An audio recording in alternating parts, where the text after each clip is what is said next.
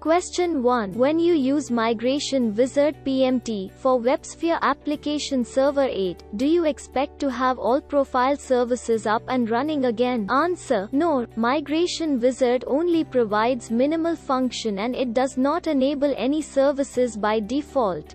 Question 2. In a scenario where an administrator needs to migrate the entire application server profiles from v6.1 to v8 using Profile Management Tool (PMT), and he wants to keep all Windows services created for these profiles, how to make sure that these Windows services are kept after migration process? Answer: administrator must create the new profile with the services enabled before starting the wizard, and then point to that profile during the migration wizard. Question 3. Assume that you installed verse 6 after verse 8 on your server. Is it then possible to migrate verse 6 nodes to verse 8? Answer: no, it will not work, as verse 8 should be installed after those earlier versions.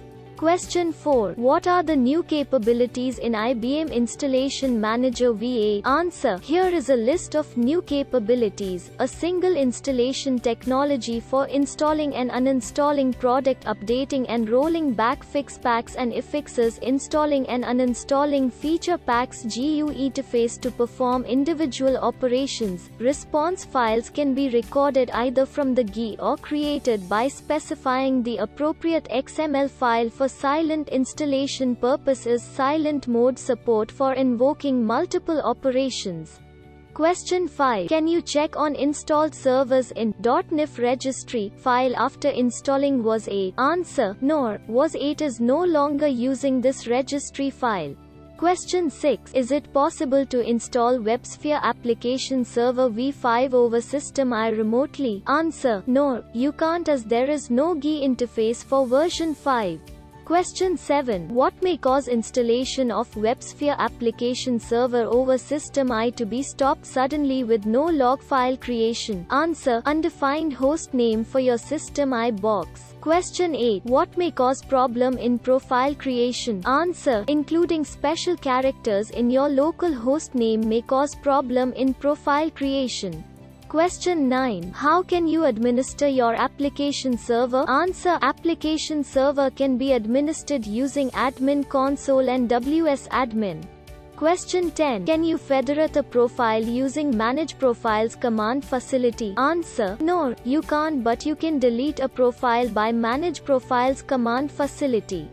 Question 11. Will there be any problem in installing the application server on a target platform where it has been done before? Answer: yes, it will cause an unattended installation of the application server.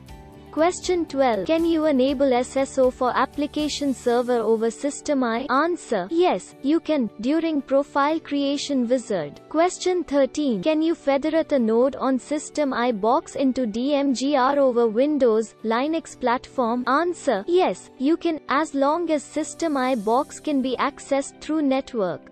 Question 14. Can you use IIM for installing Application Server 8 over System I? Answer: no, you can't. You have to install it using QShell command line. Question 15. Can you take a copy of systemod.log files over System I while it is running? Answer: no, you can't, as this file is locked by application server process.